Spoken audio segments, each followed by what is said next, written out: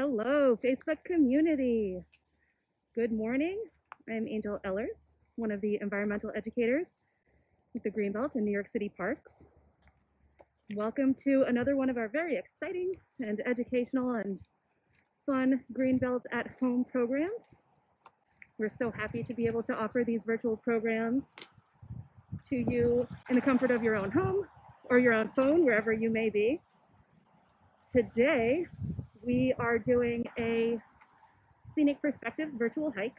We do this on a bi-monthly basis, and we like to focus on kind of the social history and the natural history of particular trails throughout the Greenbelt. And today, myself and my co-educator and friend, Christopher Ricker, will be visiting the Pink Trail. And maybe not many of you have visited the Pink Trail of the Greenbelt, but we're going to show you a little bit of what you might find out here today. And it's a really beautiful day. Lots of this snow is melting. We may have to trudge through a little bit of mud, but that's quite all right. I'm going to switch the camera around so you can see what I'm seeing.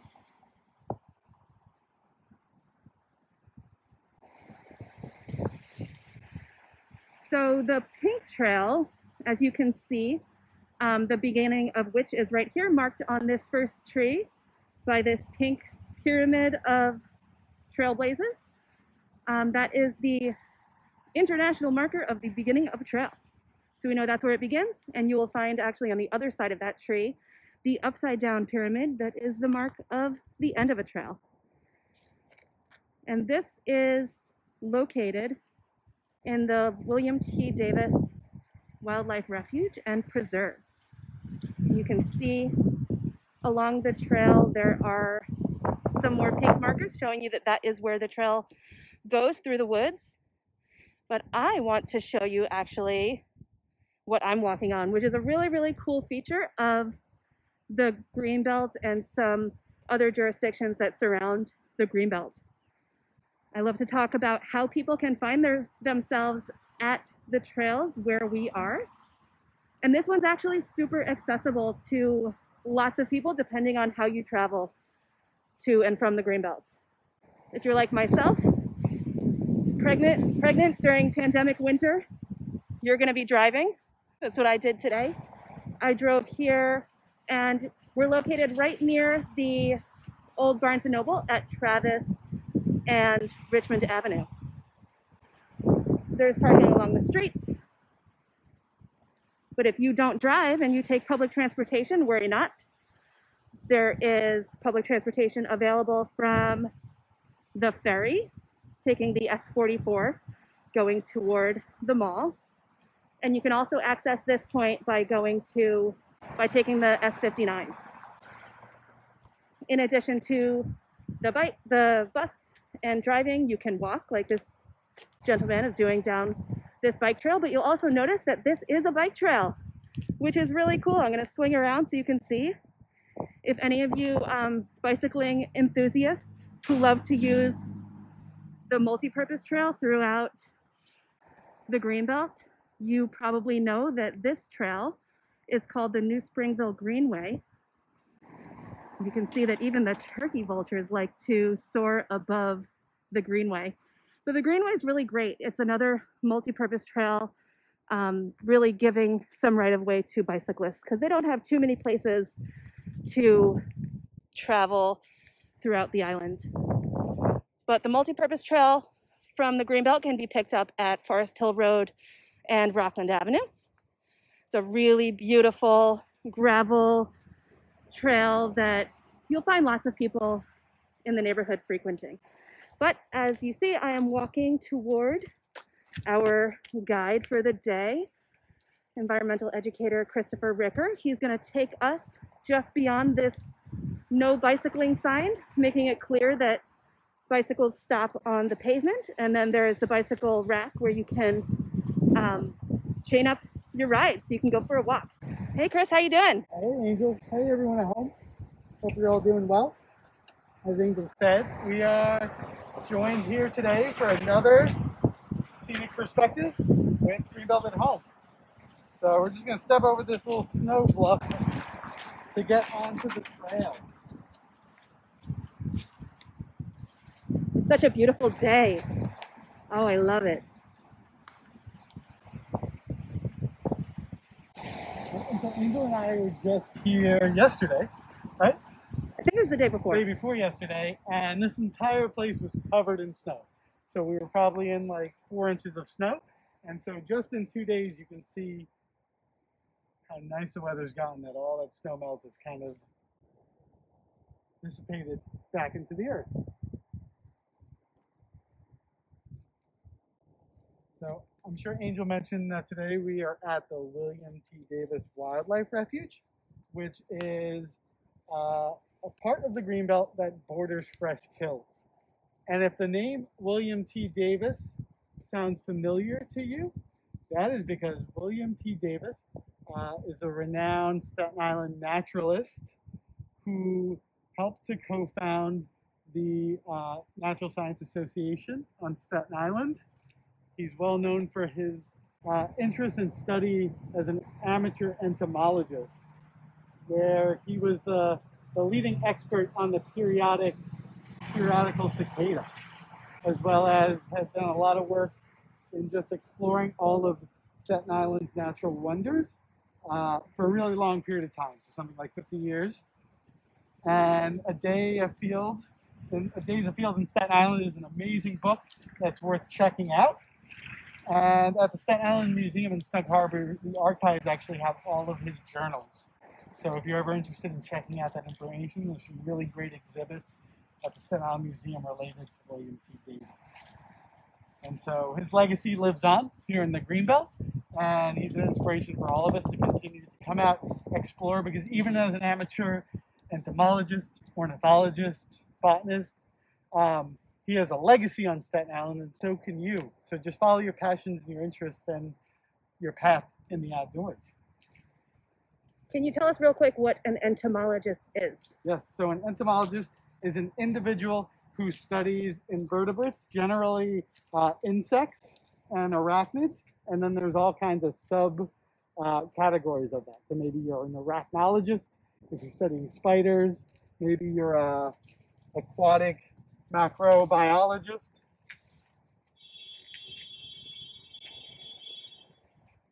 Would you consider yourself an entomologist? I would consider myself an amateur entomologist. Nice. And an amateur arachnologist, because I really, really dig spiders. I'm sure a lot of people out there can relate to really, really digging spiders. I remember yesterday or the other day when we were here and there was so much more snow that we could see down this animal trail that I can still see some of the leaves batted down, but we could see lots and lots of different animal tracks, like it was a little highway out there. It's amazing how things change in such a short period of time. Right. And just like if you followed Angel and I's Winter Animal Tracks program, that's still on our newsfeed somewhere that you can find and refer back to, or on our YouTube channel, there's still plenty of mud, so we might be able to see some cool tracks, even though, like Angel mentioned, that snow dissipated.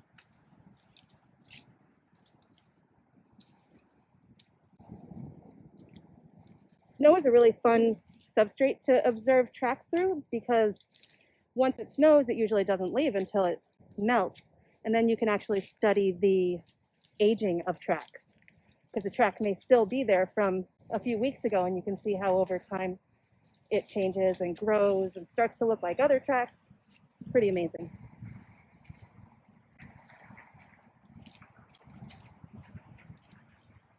So something I found cool, and I'm sure Angel might have mentioned it earlier, is like we can still hear all that traffic. So that neighborhood that's currently known as Travis has always played a big role in this specific park area, because even though we're in a wildlife refuge, we're really close to a neighborhood.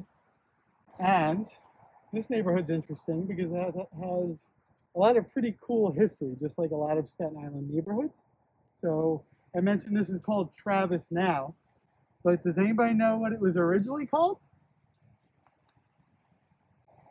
So there's a lot of guesses we could probably take. You know, it's in the area of Bull's Head, but this was originally called Linoleumville. So linoleum, like that really that rolled out material that we used to put on a lot of kitchens. some people might still have linoleum. Um, this area actually had the first linoleum factory in the United States. So this was all called Linoleumville, which kind of sounds like a fake name. Like you might hear that in like the Marvel Cinematic Universe or something. But it was definitely called that. And then its name was changed to Travisville and eventually Travis. And Travisville was named after Colonel Jacob Travis, who lived in the neighborhood prior to the Civil War. So for any of those history buffs out there, it's a little Staten Island nugget of historical love.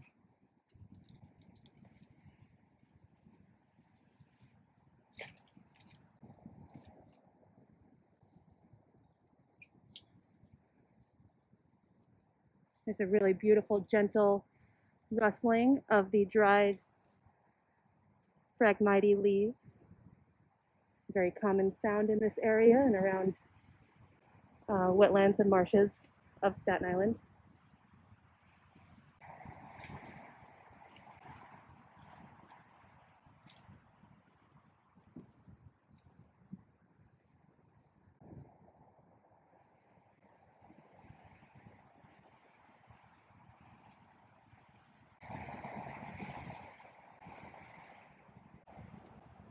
And Chris did say that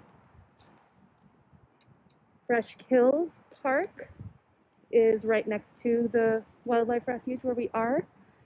And at certain points in the walk, you may be on a higher elevation where you can actually see the hills of what will be one of the largest New York City parks come 2036 when it is fully open to the public. Just beyond these trees, you can see some of the snow still on the mounds there.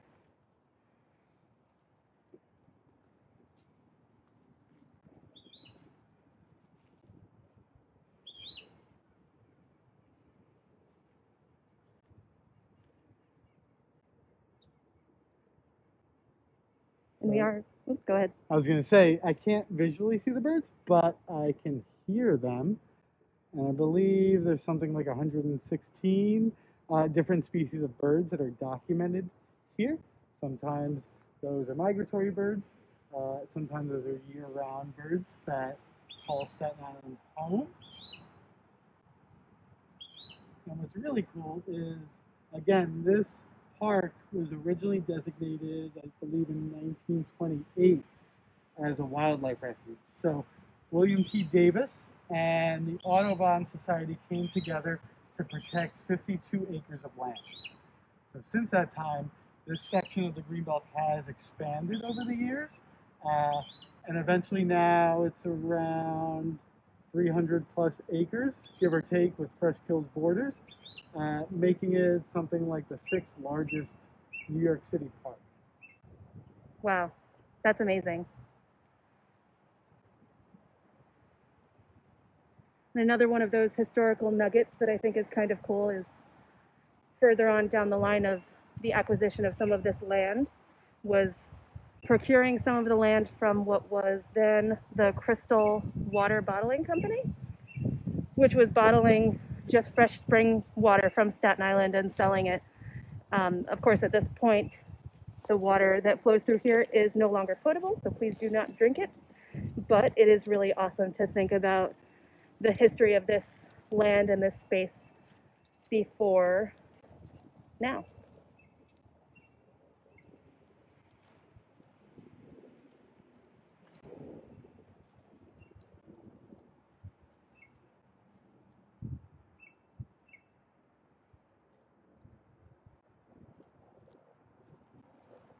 More of a personal story and history. I had grown up 5 minutes from here, just up Rockland Avenue in the Saxon Homes apartment complex. So this was a place that I was always walked to as a child to explore. So early on, I just have a pretty strong connection to this place. And then at the age of 16, after being kind of a truant, not great high school student, because I preferred being outside in the classroom, I began to volunteer at the United for Wildlife Refuge, which The building itself that used to house that wildlife rehabilitation center for injured and sick wildlife is behind us at the corner of Richmond Avenue and Travis. And so at the time, Bob Zink was the executive director, and he knew that New York City needed a wildlife rehabilitation center. And so the Borough Commissioner of Parks, Thomas Paulo, at the time, basically just gave the entire Parks building to this nonprofit with the mission of protecting and rehabilitating New York City's wildlife when they get injured or sick.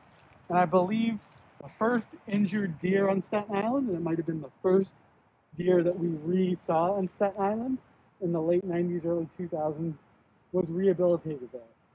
So you imagine at the time, a lot of resources went into protecting and rehabbing that one deer, and now we have something like 5,000 on Staten Island. Yeah, the first of many, huh? It must have been amazing to be able to actually work in that space and with the animals there. And I know that that is part of your history here with the Greenbelt, that your time here started before you were a Greenbelt educator. And even from the time that you were a kid walking these trails, that's really beautiful.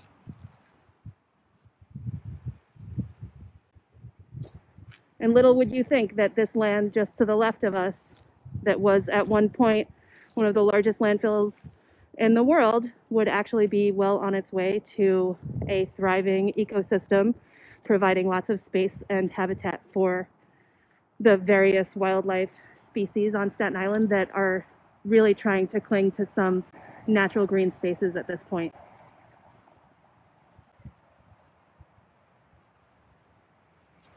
And speaking of which, we are around the area of, the ecosystem is, generally speaking, a salt marsh around the edges of Staten Island in these kind of areas that are tributaries of the rivers. So where we are is along the two heads of the two tributaries of the Fresh Kills Creek. So it's Main Creek and Springville Creek.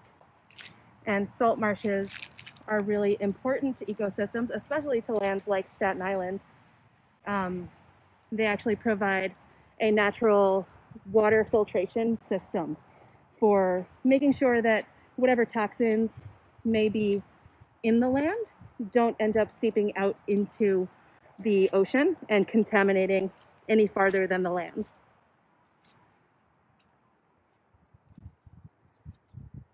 And that may sound like kind of a weird place to really find some happy refuge, but different species like cordgrass are really hardy and really perfectly adapted for growing out there and being kind of the pioneer species that grow in the mud. And then other animals come in like mussels and fiddler crabs that kind of thrive on all of the debris around the cordgrasses. And then they die off and they leave their debris to grow peat on top of the marsh, adding layers to it and adding more space for more wildlife to grow and to thrive.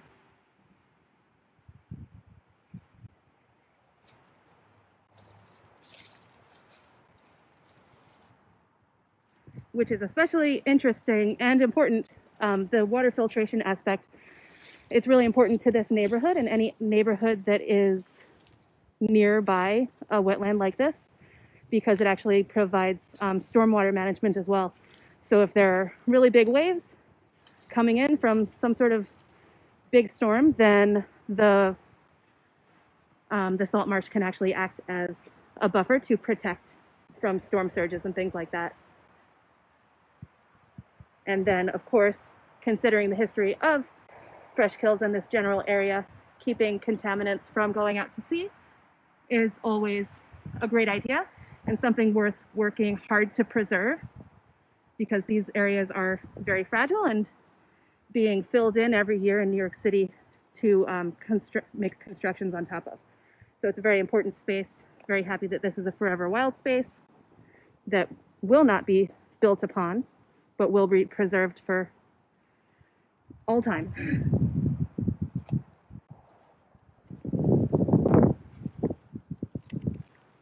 So Angel, it made me think of something when you were talking about some of the native grass and crabgrass, because when I'm looking out there right now, I see a lot of Phragmites, which is that invasive reed Absolutely. that is taken over. And so I don't personally know, but maybe you have an idea. How do you think that might affect some of those native crabgrasses that um, help to equalize our wetlands and create that peat habitat?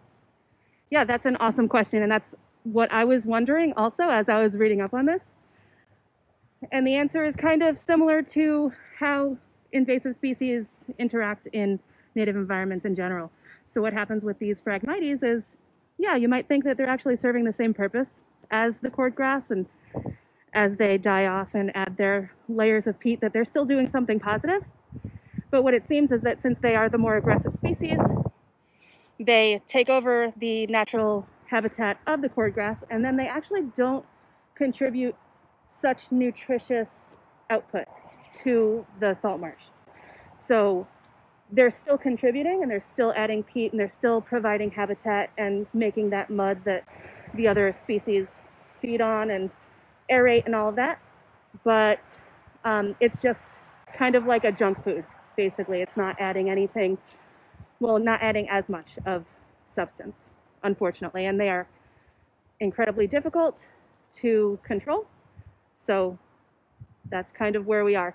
And I'm sure everybody out there who's seen our marshes along the shores, mostly the western shores of Staten Island, are very familiar with this tall, feathery, limber kind of plant known as the common reed or the Phragmite.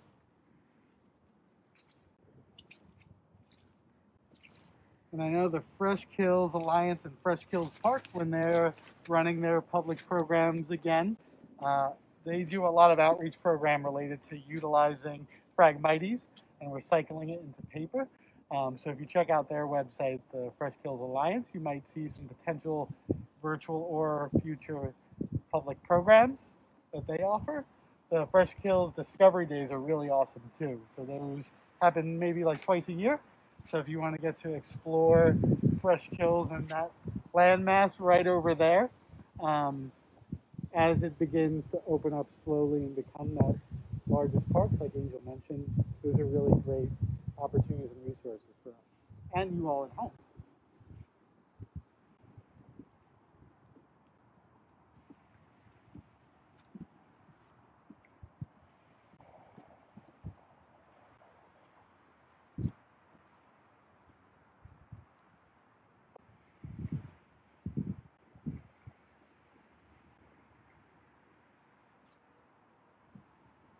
Ooh, look what we have here, really close to the trail. It's amazing that they were just underneath the snow, waiting to pop up. Does anybody out there know what we're looking at? These kind of spooky looking, dinosaur-like plant materials. They're pretty cool. They're kind of maroon and green, and they're growing all over this very moist wetland. Chris, what are they? What are they? What are they? So, I think that they might be skunk cabbage.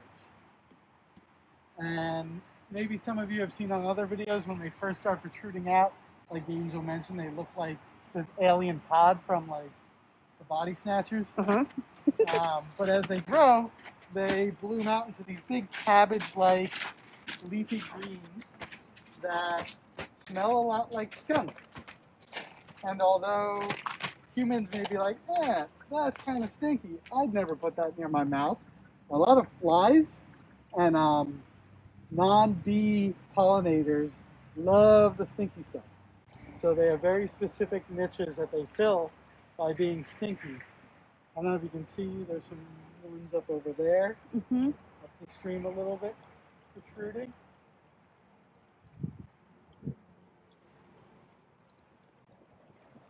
And they look pretty small and unassuming now, but come spring, the skunk cabbage, they open their leaves and they look quite a bit like open cabbages. And they are so vibrant and green and so beautiful. Something really great about this trail that I'm appreciating as we're walking here is what I'm focusing on right now. and these raised duck walks, because like we've said, this is a very moist environment. Sometimes can be very difficult to hike through unless you have mucklucks or some sort of boot. But today I'm really, really appreciating something to walk on.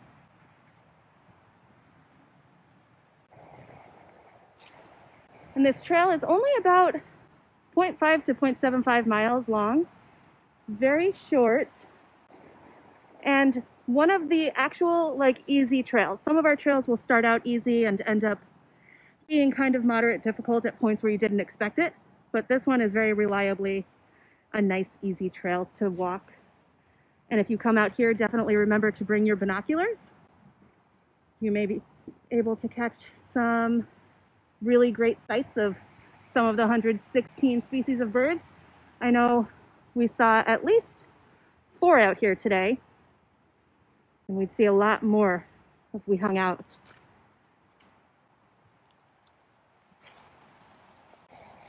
So I'm going to follow the sound of water, as I love to do, see where it leads us.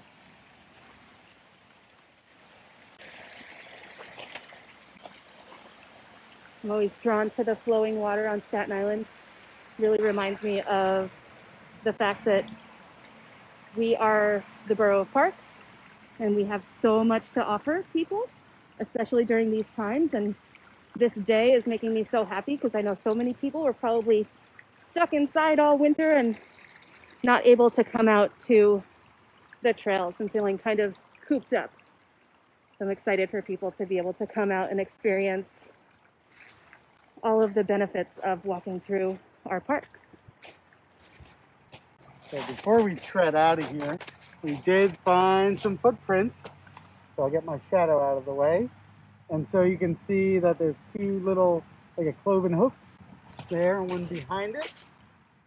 And so it was almost like the deer skirted the snow just to make sure that they were walking on the soft substrate. Yeah, and when we were out here the other day, we noticed that the deer had walked on the duck walks like the humans do. So they took advantage of the lack of super deep snow as well.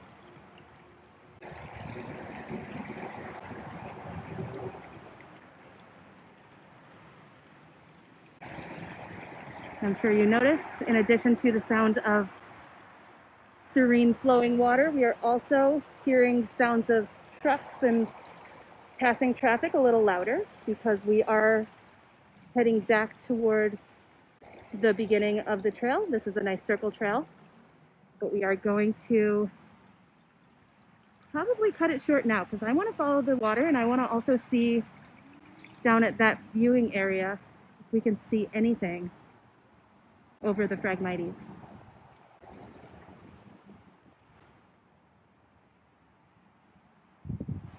Awesome, cool. So thank you all for joining us for yet another Greenbelt at Home virtual hike, Scenic Perspectives. If you're interested in more of our Greenbelt education programs in the Greenbelt Conservancy, you can check out our website at sigreenbelt.org.